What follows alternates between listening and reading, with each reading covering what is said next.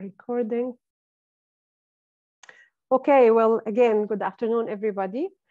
Today I'm going to, first of all, I want to thank you for having me today and to present about the radiology community practice with some tips on career advancement. For those who don't know me, my name is Rola Shaheen, and I am the Chief and Medical Director for Peterborough Regional Health Center Radiology Department. And I need to move forward with the objectives of the talk. I'm going to provide an overview of my journey in global health and community practice, highlight challenges and opportunities of community practice, describe workflow in the diagnostic imaging department at PRHC, just as an example of one of the community practices in a hospital setting, share some insights of some of my esteemed community radiologists in Ontario, just to give you an idea how things are, not just through my lens, through other people's lens with the different experiences and different stages in their career. And then provide tips on career advancement. After that, definitely we're gonna have some discussion on, and questions. I'll be more than happy to answer your questions or even connect you with those radiologists that you're interested to be in touch with. So the agenda, we're going to start with the background and some description of the radiology practice at PRHC. I'll describe some pros and cons for the community practice. And what do radiologists say about their community practice? And as I said, some tips for career advancement.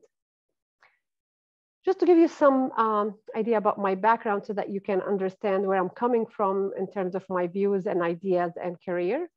I grew up in Kuwait. I have a Palestinian background.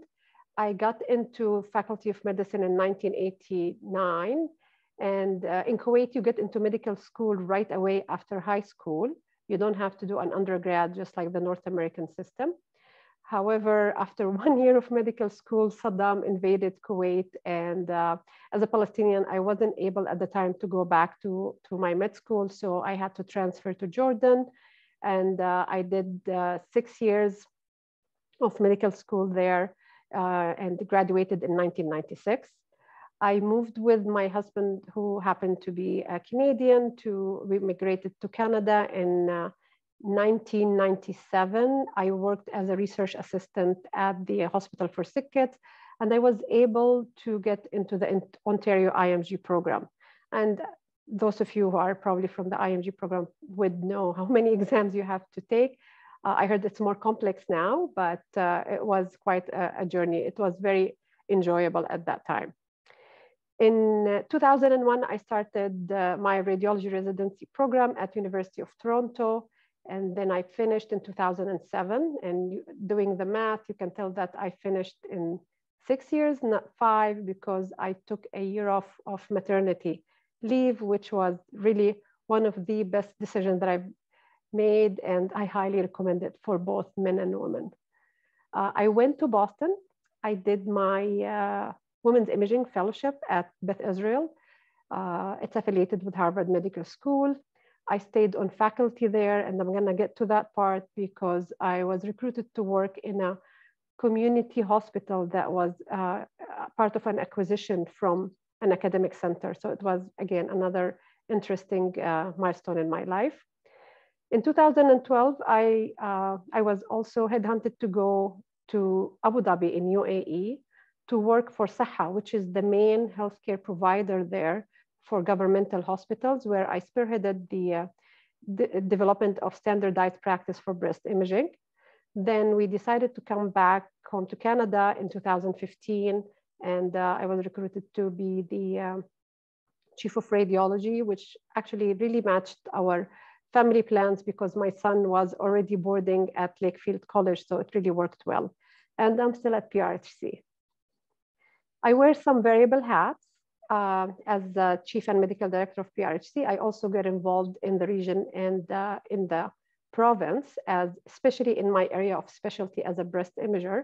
I'm the regional breast imaging lead for both the Central East and the Mississauga, Halton, Central West regions.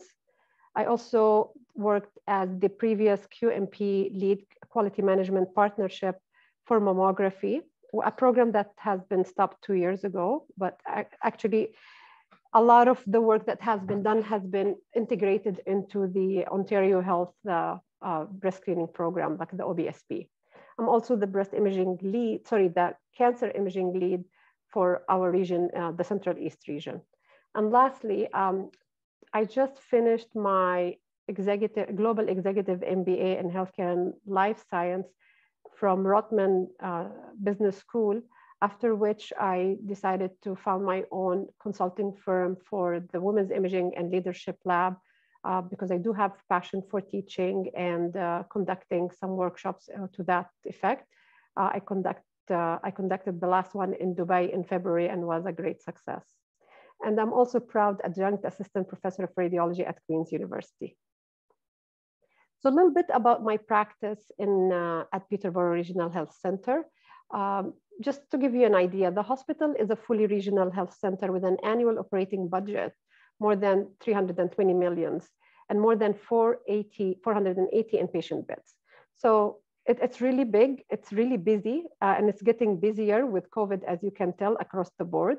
We serve Peterborough City and County and a referral population of 300,000 people in 4 counties and regional population of 600,000 in the Central East region. So like Kingston General and Lake Ridge Health and Scarborough Health Network, PRHC is now a fully integrated hub of care. What does that mean? Like there are 3 areas that would make you a hub for care. The Regional Center of Excellence, especially for cardiology, oncology, which is cancer care, and vascular. As for the regional referral program, we do get a lot of referral programs as you part of the critical care and other areas listed below, as you can see it on the right of the screen. Also, we have some local community programs, which DI is part of them, as well as emergency medicine. I also wanted to give you an idea about what sort of rotations and teaching engagement PRHC have. Already there are co-rotations for residents, including anesthesia, emergency medicine, gastroenterology, ICU, ortho, and family medicine, actually a full program of 2 years residency. And we have co-rotations for undergrads, such as for OB/GYN clerks. We do get residents doing electives with us, psychiatry, palliative care, and we've had couple, I would say probably 2 radiology residents so far. The accommodations, Queens coordinate the accommodation for those core rotations, and they do own a house, an apartment on Park Hill Street. The family medicine Kawartha site residents, they secure their own housing since they have, the placement is a more on a longer term. The Rural Ontario Medical Program assists with the accommodation for those elective rotations if you ever think about considering doing an elective with us. Our radiology department really is like a hidden gem. Basically, it has a lot of, technically all the subspecialties and modalities that you can think of. Maybe the differences between us and the academic center is the fact that we're probably not functional 24 hours in certain areas such as MRI. But like we do have 24/7 CT running with in-house techs, state of the art, just got renewed last year. We have 2 brand new MRI scanners. One of them, we had the second MRI recently with the capability to do breast MRI biopsies. I love our breast assessment center. We have tomosynthesis, full digital mammography. We offer contrast enhanced mammography. Obviously, we do all sorts of biopsies, stereo and ultrasound guided core biopsies. Ultrasound also is a very busy department. We have, which is functional 24/7 for emergencies. We offer some outpatient cases on the weekend. And we do have nuclear medicine. Technically, we do everything except for cardiac because it's offered in the community in Peterborough, done by the cardiologists. The good news is for those who are considering to join our practice is that we do have good lifestyle in a way in radiology because we decided we're such a busy hospital and a lot of our radiologists are full-timers. Our call is busy. So we looked at the fact that we would benefit from outsourcing the coverage at night from a teleradiology company, which covers us from 10 p.m. until 8 a.m. We do have interventional radiology. It's a busy department. We have 4 radiologists who actually have dedicated pool for call. They do vascular, non-vascular, and the plan is to get a neurointerventional in the future because we are a stroke center. Also, it's worth mentioning the fact that any image-guided procedures other than lymph nodes or joint injections are truly done exclusively by our interventional radiologists. So they really kind of have a niche of doing a lot of procedures, yet they still do call in GenRad with us with a smaller percentage to keep up their skills. They cover CT, MRI, and other diagnostic imaging rotations to keep up their skills. But we try our best to keep them mainly rotating through the interventional rotations. Now, let's talk about pros and cons of being in the community practice. And honestly, I didn't know if I can divide them into pros and cons. I just thought these are the items that come to mind, and depends on the person and the passion and the skill set. You can look at this from different angles, and you can, what I see as a pro, you can see it as a con, and vice versa. So I'm going to mention them, and I'll give you my 2 cents. Also, it's nice to hear from other radiologists about what they think, and you can come up with your own list today at the end of the lecture, and you can decide what is a pro and what are the pros and what are the cons. Case mix, subspecialty, and niche. So in community practice, you'll have a great case mix. Actually, I think this is one of the added value, because you cannot just, being in the community, you cannot just say, oh, this is the type of disease that should come to this hospital. We see everything. We do have subspecialty in radiology, in the sense that we hire people with fellowships and with certain areas that they are very comfortable with, yet they need to do more general radiology. And a lot of our radiologists develop their niche. Like, we have people who are really good in MSK because they've done MSK fellowship. We have people who are good in cardiac imaging, despite the fact that probably they didn't do the fellowship, but they developed with time and experience and self-learning the experience to do the cardiac imaging. And let alone the fact that we do have as well women's imaging fellowship trained radiologists with niche in breast imaging. In terms of the workflow dynamics, you can, in the community practice, it's kind of, there's more flexibility in my opinion than the academic, because you can work remotely, you can work on site. We have the flexibility of doing teleradiology. I'm not sure how things are now after COVID in the academic centers and how residents get taught. I would expect that the staff need to be on site to review things. Probably you work out a certain workflow between you and your staff or the faculty that you would report with. However, I do feel there should be some sense of being comfortable with delegation to work remotely in an academic setting. But again, I haven't experienced it, so I don't know. You guys probably know more than me on this. Volumes are really, really high in the community practice. I would say even more higher in the IHFs, which are the clinics or independent health facilities. Some people can look at this as a pro or as something negative, because they don't want to be too busy, but some would like the high volume because that means more income. It depends on your objective.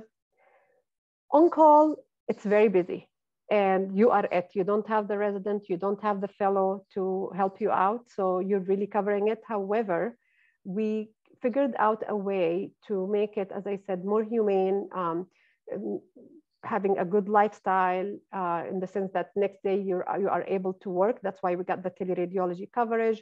We split the weekend coverage between 2 radiologists.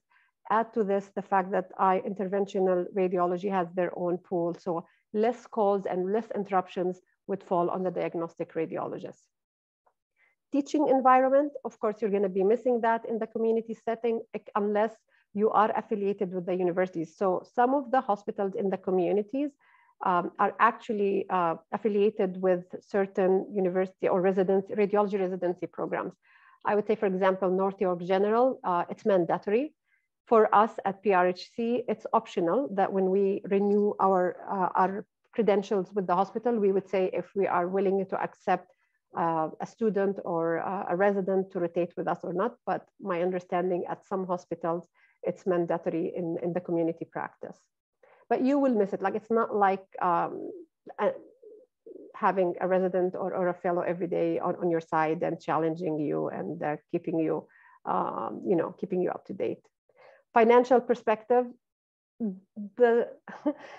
well, basically, I guess the money is more in the community practice, but that's also, I would say it's all relevant. Depends on what's your FTE, like how much you're going to work, how much time you dedicate to something else. So it's variable, but certainly people have found that they make more money when they transfer from academic to community practice. Career and job satisfaction, I guess, depends also on the person. A lot of people, again, from talking to them, including myself, are very happy with their decision being in the community practice because we've carved it in a way that suits our needs and get to do stuff that we like. But certainly part of me miss being in the academic center, especially when I was in Boston. Like, it's so exciting working with residents and medical students and fellows. You learn from them, even though that you teach, but like you learn from them as well, especially if you get challenged by those astute residents. Lifestyle, it can get very busy and it can take you away if there is a risk that you get burned out if you decide to, if you don't plan your days and if you don't take breaks. However, the chances and the flexibilities in getting a more enjoyable lifestyle in the community practice, I would think maybe easier, I would say, in the community practice. And mental wellness, like it's very important. And this is also very relevant. It's what you want and what you enjoy. And I guess it depends on the support system that you have in the setting that you're going to end up working with. So you look at all these aspects and come up with the best recipe and best balance that would suit you in whatever job you choose. And here are some reflections on one of my colleagues, Jeff Skolka. We were classmates in the residency at U of T. And he was the fellowship director for interventional radiology at U of T and at UHN. And then he moved to work in the community practice, I think a few years ago at Brampton, in Brampton. So and I reached out to him, and this is what he shared with me. He said, academic job is extremely interesting and challenging, and the reward is being on the forefront of medicine. It's great that you're being surrounded by people who all love and thrive on that. But the price paid is the level of commitment that requires to work, which comes at the expense of the personal lives and time. You may get caught up in doing academic work for the sake of career advancement, not for the joy of discovery and learning. He goes on and talking about that leap from academic practice is that he treasures the time he spent in academia, but he said, I think the thing that most people don't realize coming out of residency is that there isn't one path better than the other. And I totally agree with Jeff on that one. And I think this is the take home message for you guys. Like, since you are at that kind of fork, you really don't know where, some of you probably they know already, but like for those who are still on the fence, there's really no right or wrong. It's all about what fits for your personality, skill set, and career goals. He says, I've been able to contribute to the growth of a world-class vascular intervention program where he works now. And I have developed a strong interest in AI, artificial intelligence, which enabled me to participate in some cross-departmental research and start working with startups. And I can see that Jeff is really enjoying his career. I reached out to him during my MBA because we had some AI projects that I needed vascular input on, and it was great that he had the background on AI. It was a great self-learning journey for him, and he did fantastic. I came across this paper, which I found very interesting, playing well with the others, the challenge of academic and community radiology practice integration. And the reason why I found this resonating with what I've had as an experience in Boston, as soon as I finished my fellowship, I got hired to work in that new hospital that they acquired from the community. So you take the high-level mothership practice of academia and you apply it into the community practice. You would think it's a good thing. Obviously it is, but you have to understand the culture there, and you have to make sure that you don't impose things, and you need to play well, as they said. I guess the most important thing that we need to keep in mind is the healthcare trilemma, which the three factors: quality, access, and cost. And it's very crucial to find the right balance without compromising quality of patient care. Because you would find in any practice, not just in community practice, good quality or high quality comes at the expense of increased cost and lowering access, meaning lower volumes, higher cost. You would expect that you would have a higher quality, because if you have high volumes, it's very hard to keep up the quality. If you don't have the best equipment, or like I wouldn't say the best equipment, I would say like the resources that cost money, you will not sometimes be able to perform high quality studies. So there is no right or wrong in this, and it's very hard to optimize it. Yet you work out within the management strategy in your department, or even in the way you plan your day when you report studies, is like, and the workflow, you plan it in a way to ensure if I would prioritize anything, I would prioritize quality. This will give you the job satisfaction. You will always be safe, and you'll always be grateful and looking forward to your job, and it's less burnout. Naveen, actually, Dr. Naveen Parasu, who's the Chief of Diagnostic Imaging at Norfolk General Hospital in Simcoe. He's also staff radiologist at Hamilton Health Sciences with McMaster University. He's an MSK radiologist, and he's also my classmate from the MBA with Rotman. He actually gave me a very good insight on how to work, how an academic center can, what are the pros of working in a community hospital. He said, getting residents and fellows working along with you at the community hospital gives them a good experience, because this is missing from their regular day-to-day training. Arranging monthly teaching sessions for the technologists with interesting imaging cases in different modalities, which probably that community practice would miss, and they don't see it all the time. It's rare because they may not be even a tertiary centers, and the type of complex cases that end up in academic centers are different than what we have in the community practice. Radiologists doing relevant imaging talks to medical faculty, such as breast imaging referrals. You know, I think what Naveen is referring to here is the multidisciplinary kind of engagements. Lesser degrees of management hierarchy, ability to communicate with the hospital leadership in an easier, quicker manner, and physicians know one another because usually it's a smaller community. One of the cons that he talked about, that it may not be challenging work to stimulate continuing interest for academic grads. That's why they pull out, or they try to get out of that rotation or switch out of it. And sometimes those kind of community practices are far away from the main location or the central location of the academic center, and that's a negative kind of thing. Like I think his hospital is an hour away from where their main practice is in Hamilton. How about IHF, which is basically radiology clinic, and IHF stands for Independent Health Facilities, which is a major part of radiology in Ontario.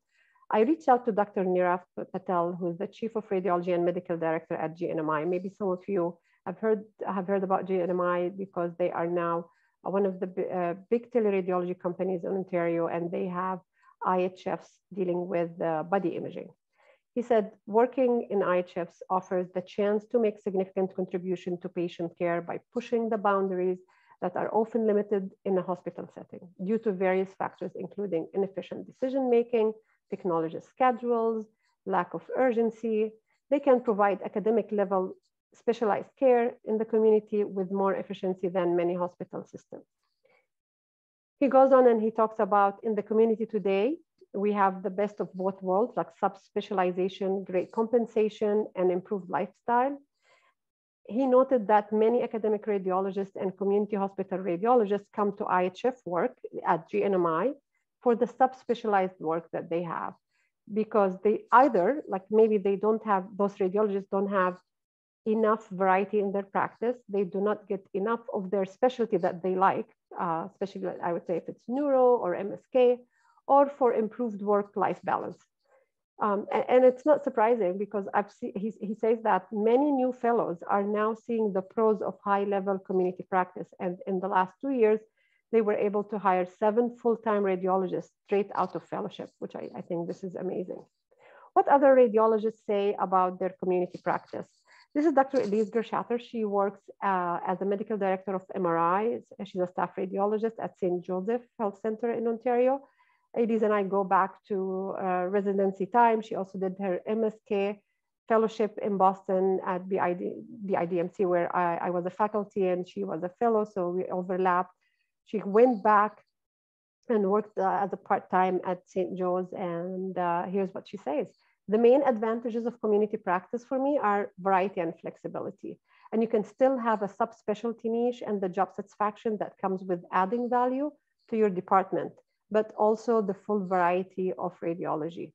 And there's the option of tailoring your practice to the elements that are most interesting to you.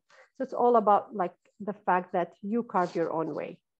Ryan Margot is the Chief and Medical Director of Radiology Department at North York General Hospital. Also, Ryan was in the same year like me and Jeff. However, they were a year ahead of me because, like at the end, because of my maternity leave. We always kept in touch. And the leader, he's talking about his leadership opportunity. He said, it's been hard work and challenging, but I have learned a lot. And I think I've had accomplishments. And honestly, Ryan has done a great job. He's very collaborative. He shares his learning experiences with everybody across the board with the other chiefs in Ontario. I think a common theme is that my career has kept changing, and this has been a good thing for me, no regrets. Good for you, Ryan. And on a personal level, my career as a community radiologist has been very rewarding, both professionally and financially. And he says, it's all about change and being willing to embrace it. Jeff, again, the interventional radiologist, he said, when I moved to the community, I found that I made more money for less time at work, far from limiting my ability to push boundaries and innovate. It gave me the time and freedom to do those things for the love of the game. It gave me more time to participate in a non-clinical project such as the Royal College for both IR and diagnostic radiology. I guess you guys get the point that when you're moving out of academic centers and working in the community setting, it doesn't mean that you stop giving back to your specialties. Actually, you may get more time and you do it for, and you'll do it for fun and you'll enjoy it. And as he put it really in a very good way, I would say easy way to describe it is that your career is what you make it. And I love the opportunities I've had crafted, that I've had to craft an amazing clinical and unofficially academic career in the community radiology. Diana, she's currently working in Scarborough. We lost her. Actually, she was one of our group, but she moved for family reasons. And she said she chose the community radiology practice because she enjoys the broad scope of practice, similar to Elise. And every day is different and engaging and interesting. She does a lot of procedural work and she always enjoyed it. However, she highlights an important fact that some of the challenges are the heavy workload, dealing with subspecialty cases as a general radiologist, and I share that with her, I agree. So it's very important to have colleagues that you can ask for opinions. Our newest hire, Dr. Christopher Louis, is staff radiologist with us at PRHC. We were able to attract him to our practice coming from Cleveland Clinic. This is what he says. He said, it's being a part of the community practice allowed me to read a much larger variety of studies, keep up skills in other subspecialties from residency that I enjoyed and I don't want to lose. The case complexity is not as high compared to academics, yet the clinical impact can be more meaningful, particularly in less than urban areas. And as I said, he did his fellowship in Cleveland Clinic Foundation, and it was MSK, so we're very happy to have him. It's only been a few months, according to what Chris says, and but working alongside and sharing difficult cases with like-minded colleagues keeps me reading and motivated to learn. And you can tell probably I bullied Chris to get him to write this for me so that I can share it with you to give you the view of a newly hired radiologist. However, I do feel he's enjoying his time, and I hope we will be able to retain Chris in PRHC. And here are some few tips on career advancement that through my lens. I do highly recommend that you get involved with your hospital foundation. They're really most helpful in the community practice to get you equipments, expand programs, advocate on your behalf as physicians, highlight some great work that you do. It's very important. It's not like in the academic center where you are able to get grants to do something. I guess they are kind of there are foundations, obviously, and the role of foundation is very important in the academic center, but I think they have more work to do when they are in the community setting. Cherish the multidisciplinary mindset, because better together. Like I would say, get involved in as much as possible talking to other clinicians and get involved in those kind of multidisciplinary meetings, whether it's breast, pancreas, anything related to multidisciplinary kind of meetings. Make sure that you're there, have a say, make radiology, like you have to be at the table for radiologists to be part of the decision. Be a member in at least one of the hospital or regional or provincial committees. This way you will be informed. Get a mentor and become a mentor so that you can build your contextual awareness, making sure to understand your own unconscious biases, and you treat people obviously with respect. But like sometimes, you know, those unconscious biases are there. So the more you are aware about equity, diversity, and inclusion, the more you will find you're advancing in your career and get to work with people easier. Stay up to date in your niche area and grab the opportunities to attend any career development workshops, which you're currently doing, like today. Work hard and play hard. Make sure that you take time off. Be aware of burnout. Actually, it's really, really dangerous, and you have to unblock and relax. Embrace the radiology department citizenship, and I'll talk about that in a bit. I talked about the foundation and what they do. So it's basically the role of philanthropy in healthcare or any hospital environment. They are the catalyst for health equity. They are our bridge to partnerships, stakeholders, community leaders, like they introduce you also to the community. They're responsible, they facilitate the engagement of physicians and healthcare professionals, and it's nice. You will get also through them a lot of the expression of patient and family gratitude. And here are some of the programs that they did for us in PRHC. This is Dr. Fadi Abdussaid. He's one of our IR radiologists. They highlighted the great work that we've been doing. This is a case study that they've done for the breast assessment center, where they were able to get us the money to buy the tomosynthesis machine. I wanted to spend a minute or two on what is radiology department citizenship. I have started as a chief an annual award that is given to the radiologist who gets nominated for this award.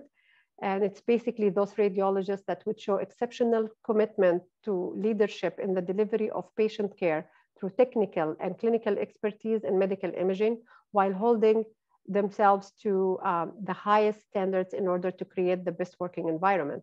They embrace the following values, which we all should: honesty, integrity, trust, empathy, tolerance, compassion, and equity. And this would make you a good radiology citizen within the department. And of course, I cannot end any talk that I'm speaking without at least, it's a radiology talk, so I have to post an image. And I thought, for the love of the game, I'm gonna post one of my favorite modalities, which is mammography. And this is for you to let me know if you can see the cancer. Anyone?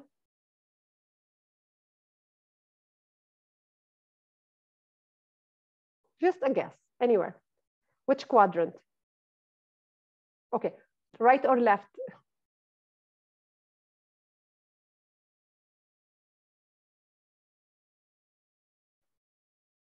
So there is that tiny asymmetry. You can see it in the upper outer quadrant of the right breast. Actually, it was missed initially, and a year later, this was picked up, just so you know.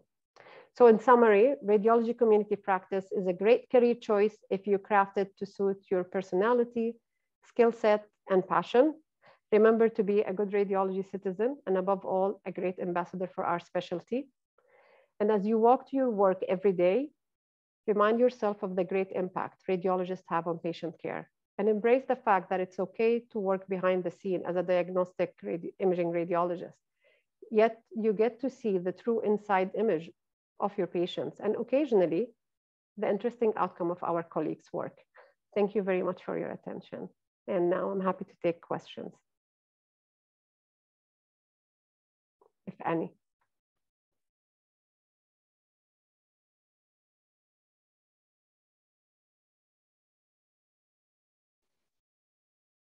If I can ask one question. I'm Arslan, one of the two. Just a question about your decision to do MBA later in your career. What was like the rationale behind it and the advantages of doing it? That's a very good question, because actually I'm asking myself this question after the fact. When did I have the time to even to do that? I guess it's something, Arsalan, that I've always had on my mind to do this, because as soon as I finished my fellowship in Boston, the reason why I stayed there and I took a job, because my husband did his MBA with Boston University. And I used to study with him and work with him on some of his assignments. And most of them actually were around healthcare for some reason.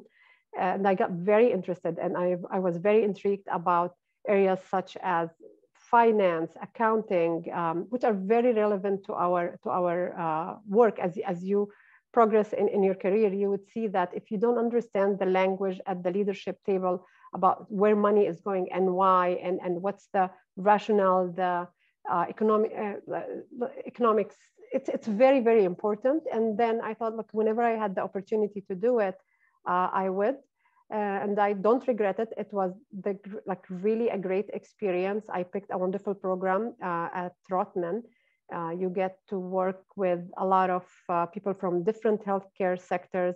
They become all of a sudden your best friends and for life. Like, you have access to a network. Like, for example, like Naveen, I gave him heads up only last night about my talk, and I said, hey, I have a talk. Can you send me your input? Like, we owe it to each other to help each other. So I guess it's more to expand my network, to answer your question, and to kind of satisfy some curiosity about other non-medical specialties that we don't get to learn about it in medical school. I highly recommend it. Let's put it that way.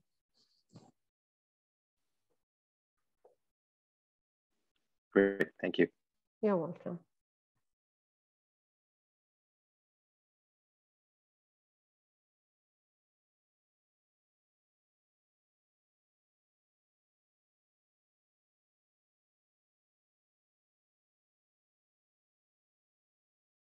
I have a question for you guys. Like, did any one of you end up doing an elective in any community hospitals within your program?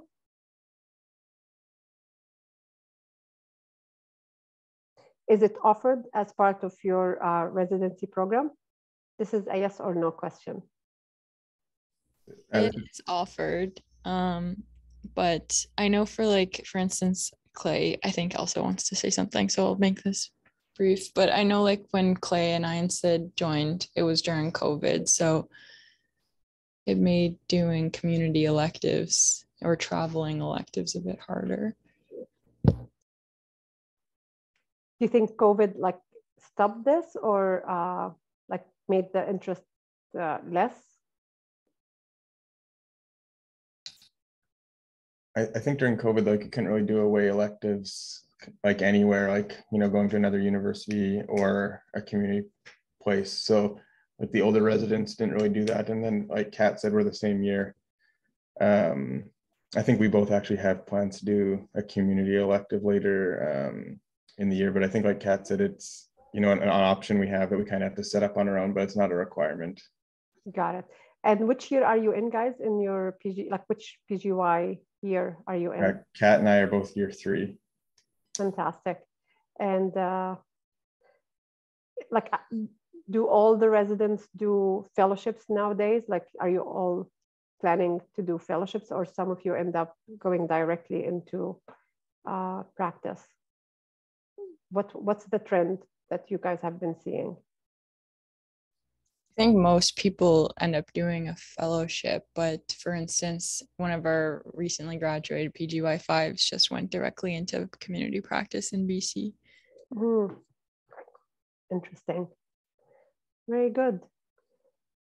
Any other questions? Do you guys know how to negotiate an offer when you get a job?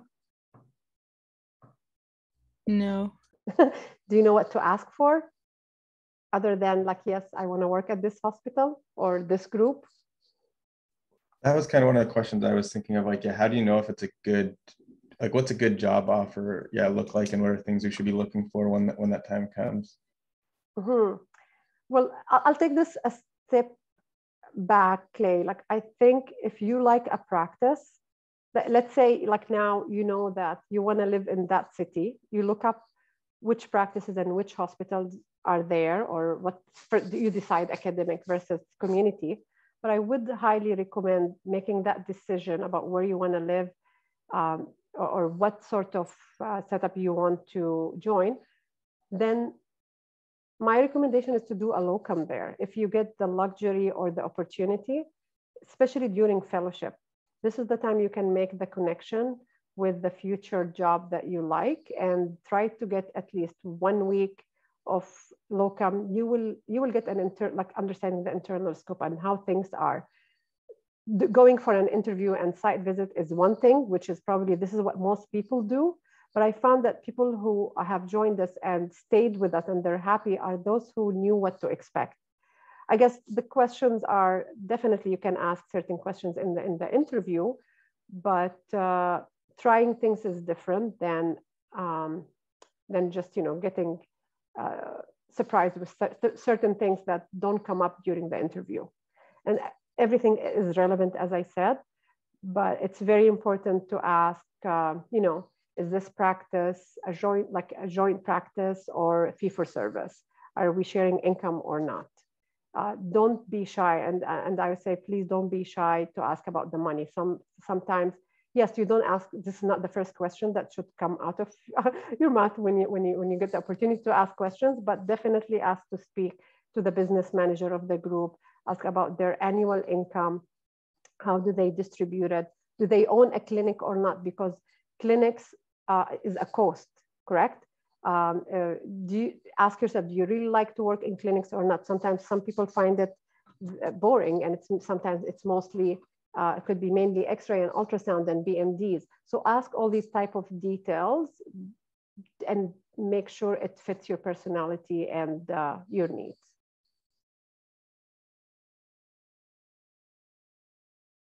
Great, thank you. You're welcome.